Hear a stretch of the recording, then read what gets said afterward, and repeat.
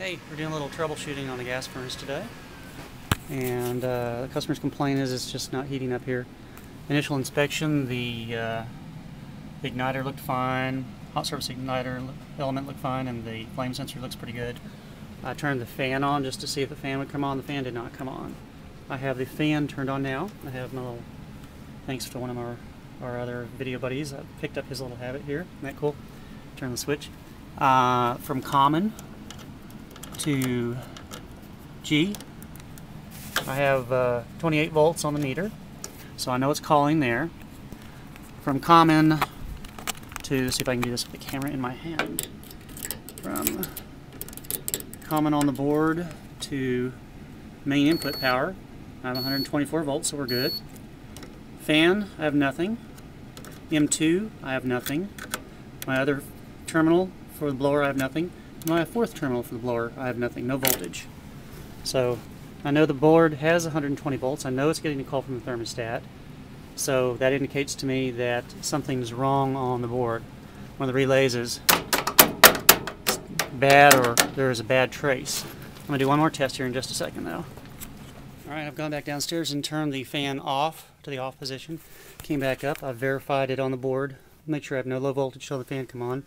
I'm just running a little jumper from my input power L1 up to the heat terminal, and I'm going to see if we have any fan coming on.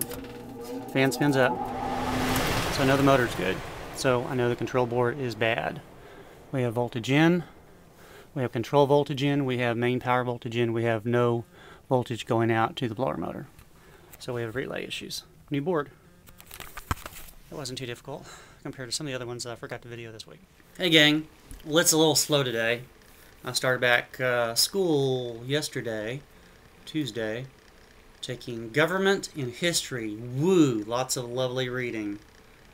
And I spent a lot of hours yesterday doing nothing but reading in government class and never got to history.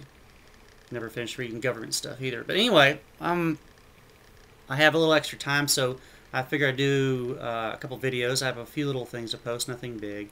The control board one, which this is attached to, is kind of an interesting, quick, easy test, and better than the other one. But I wanted to do either a foreword or an addendum to it, where I stick this, about this. You remember during the summertime that I, either last summer or the summer before, I had done one on wiring around a bad relay on control board to get the air conditioner working. So you get a call from the thermostat and the condenser outside kicked on, but the blower motor didn't kick on. The blower motor was still good. Something on that control board, the fan control board in the furnace assembly, was bad, so I just jumpered around it and wired the blower to run 24 hours a day for the next couple days until I get out there.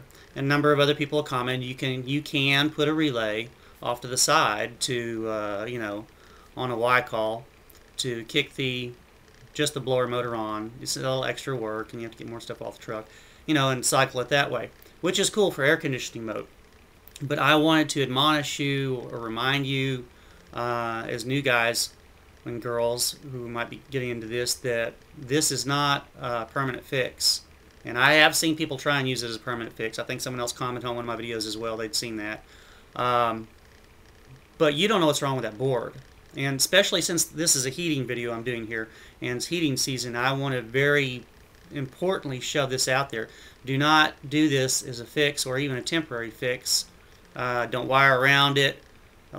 Don't assume that this just the fan relay is bad in this case on this one, and you'll wire around it and leave the fan on 24 hours a day for the next 2 days while you get a board and expect the heat to work properly. And it might, but here's the deal. You don't know what's wrong on the board. A lot of times you can pop the board off, you can see a blown something on the back, burn spot, something obvious, but this could be something not obvious.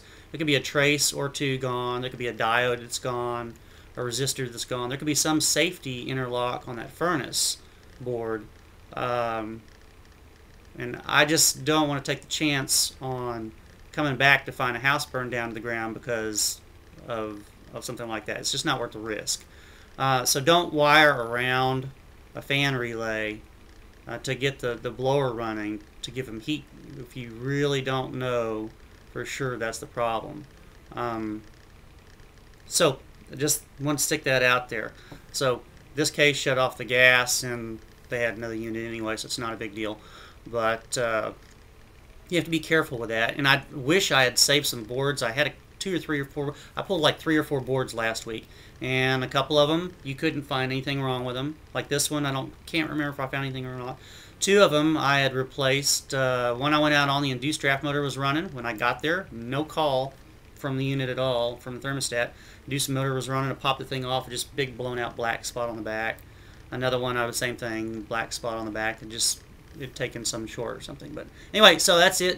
I just wanted to admonish you and remind you not to try and wire around these to get the thing running in heat mode. Only AC would that be acceptable.